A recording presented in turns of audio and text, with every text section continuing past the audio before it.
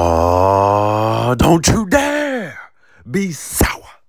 Clap for your world famous champion series and feel the power. It's a new day, yes it is. What's up, everybody? Welcome back to West Coast Pop. It is your boy, the final boss, and in today's entry, we have the Big Meaty Man himself, Big E, and every single championship accomplishment he has won in the WWE.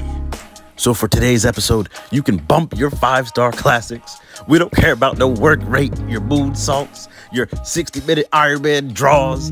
I don't want to hear none of it. Today's episode is about big, meaty men slapping meat.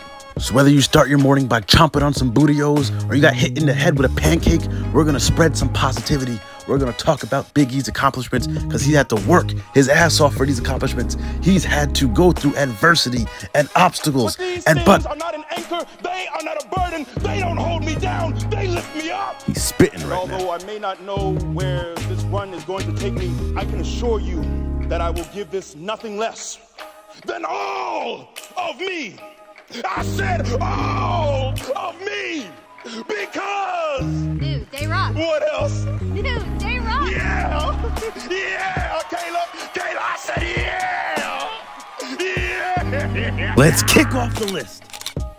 First one on the list, we have Big E Langston and FCW winning the FCW Tag Team Championships in May of 2011 with his tag partner Calvin Reigns.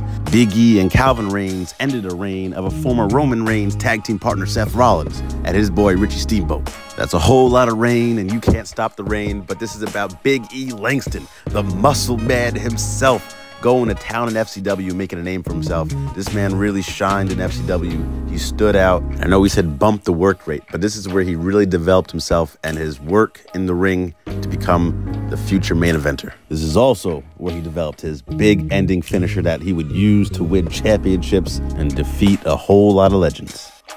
Next up on the list, we head over to the land of NXT, where Big E Langston became the master of the five count. This man was such a beast that it didn't matter if you counted to 3, you counted to 5, or you counted to 10. Once he hit the big ending, you were laid flat, looking at the stars. It was curtains. And in December 2012, the newly established Shield had Seth Rollins, the first ever NXT champions, back, but that wasn't enough to stop Big E from running through and taking gold. And how apropos that the second entry on this list, Big E becomes the second NXT champion, defeating Seth Rollins for the second time for a championship. Talk about having somebody's number. Not to mention, before he even got to this title fight against Seth Rollins and basically the Shield in a no DQ, Vicky Guerrero put out a bounty on his head that he had to fight off. But that would not stop your boy from getting his big ending, that championship gold. Let us know in the chat which NXT version you like the most, whether it's the early days, the black and gold, or the current white and gold. Next up on the list, we have Big E debuting in the main roster as a heel, aligning with Dolph Ziggler and AJ Lee.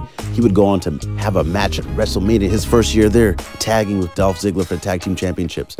He even would have a brutal, bloody United States Championship match against Dean Ambrose at the time. And to top it off, he came in, debuted, and assaulted John Cena. The momentum was building. He was a heel for the first time in his career that we saw, and things were heating up for your boy. Now, not long after he split from Ziggler and AJ Lee and was back as a face, he goes for the Intercontinental Championship against Curtis Axel. And on an episode of Raw in November 2013, Big E becomes the Intercontinental Champion, the Workhorse Championship for the man who said bump work rate. And even though he said bump work rate, this man has put it in work. During his first run as champion on the main roster, he would hold the title for 167 days, defeat Curtis Axel in a rematch at Survivor Series, defeat Dolph Ziggler, his former partner, and then also defeat Damien Sandow as well. Now it's crazy because during this run, Big E would just win, except when it came to his last name, as Big E lost that. And during this time, this man got his name cut in half and Langston was gone. Now just Big E. Now just Big E and the New Day. For this next entry on the list, we have one of the most dynamic, the most entertaining, most influential tag team trios of all time. We talked about obstacles and adversity in your way. And there's no team that exemplifies that more than the New Day, who was thrown together on a whim on their last breath, about to be fired. They were there to spread positivity. And as Eric of West Coast Pop would say, these fickle fans booed them. But nonetheless, you can't stop the power of positivity. And Big E, Kofi Kingston, and Xavier Woods went on to Extreme Rules 2015, backs against the wall, came out swinging like Ali, and became the WWE World Tag Team Champions. They defeated Cesaro and Tyson Kidd in a glorious match, as we've seen Big E dive through the ropes for his spear. We've seen the Midnight Hour, the Cyborg, the Swiss Superman himself, Claudio Castagnoli, Cesaro, if you will, and Tyson, the sharpshooting technical wizard kid who needs more credit, were not enough to defeat the upcoming New Day.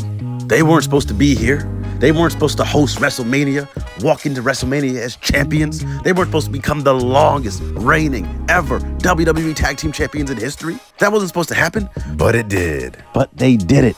They did it anyways. They believed in themselves. They did the improbable, the unthinkable, and they believed in the power of positivity. And because Day rocks!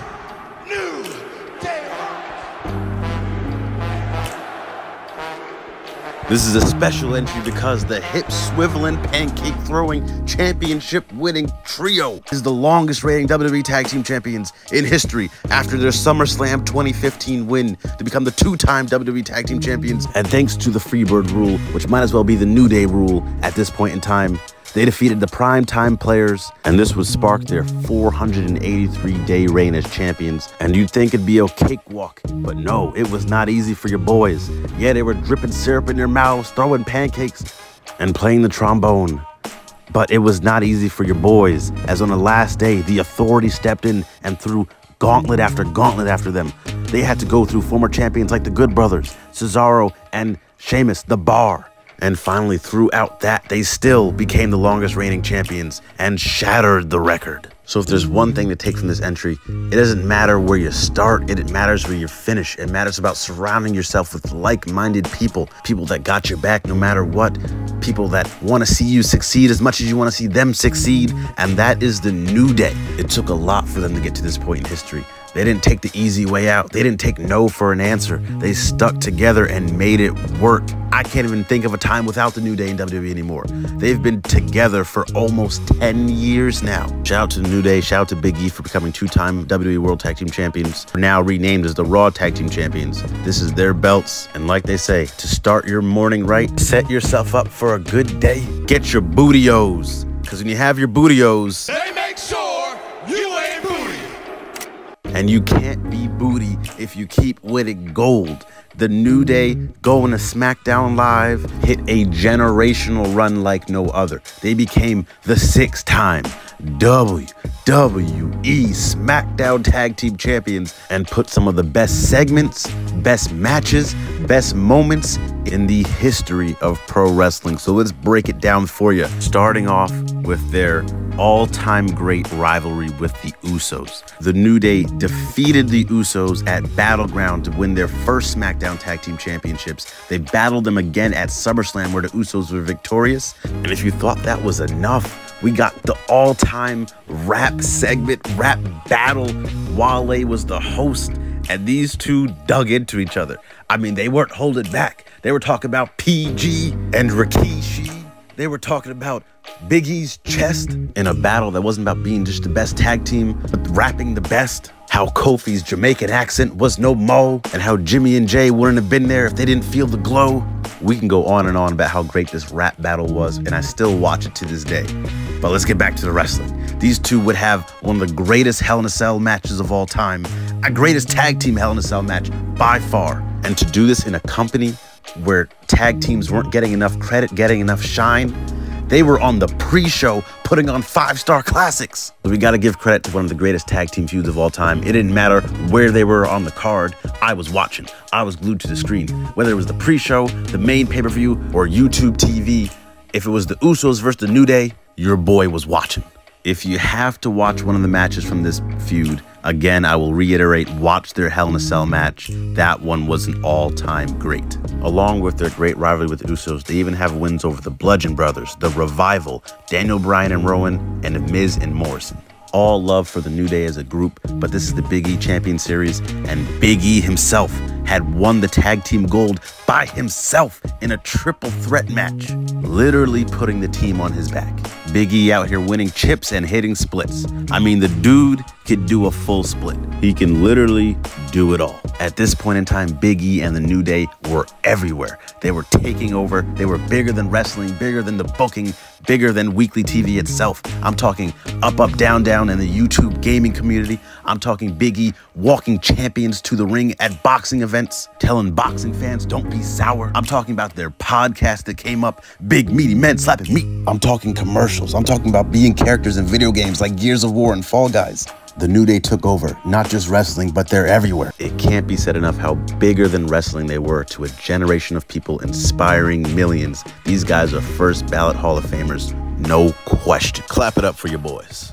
Next up on the list, we have Big E separated from the pack, separated from his boys because of that stupid WWE draft that split the New Day. Now in singles competition with a new theme by Wale, Big E is on his own on SmackDown. And although we believe in Big E to go on a run by himself, it hurt that the team that was bigger than wrestling was now split up. So how do you keep the positivity, E? How do you reinvent yourself at this stage in the game? I've been an entertainer, a tag partner, and a friend.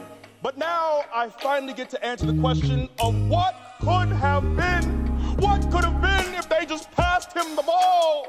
What could have been if they let him run it alone? And with the cosigns of Kofi and Woods, when they passed him the ball, he took off and ran it like Barry to the 10, to the 5, to the end zone, touchdown, as he defeated Sami Zayn in a lumberjack match to become the two-time Intercontinental Champion. And if you do it once, like I always say, you gotta do it twice.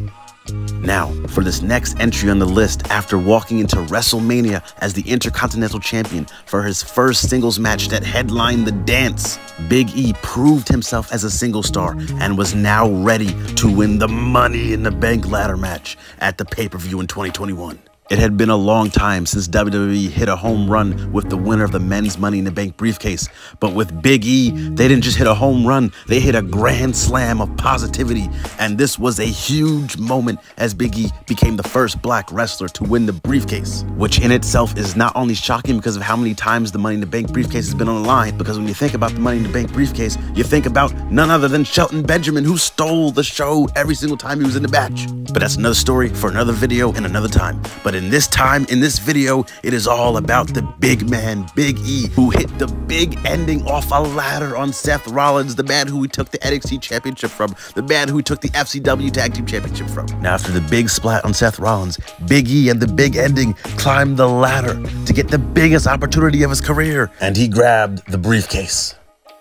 Not only did he grab the briefcase, but for this next entry in the list, he grabbed the big one. He did it in September 2021, the biggest of years for the biggest of E's. He grabbed the WWE Championship from my guy, Bobby Lashley. But this is not the Bobby Lashley video, this is the Big E video.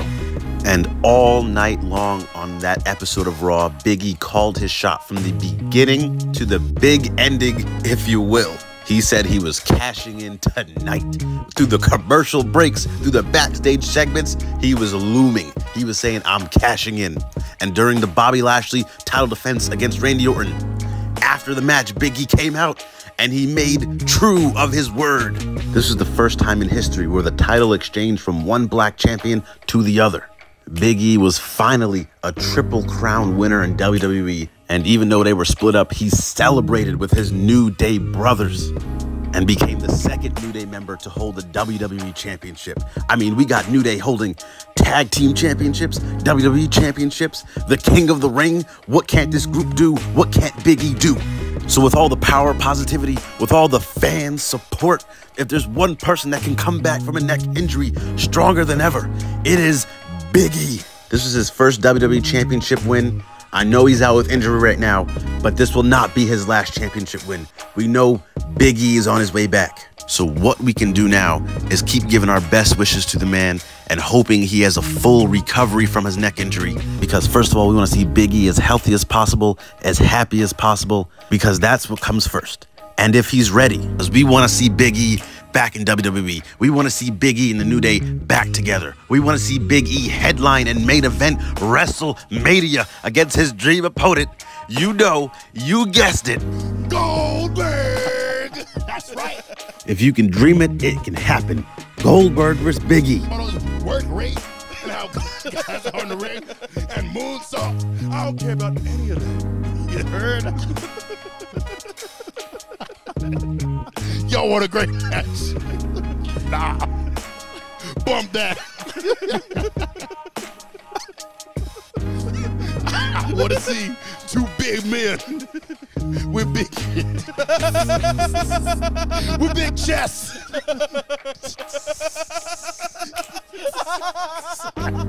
and big muscles bumping meat.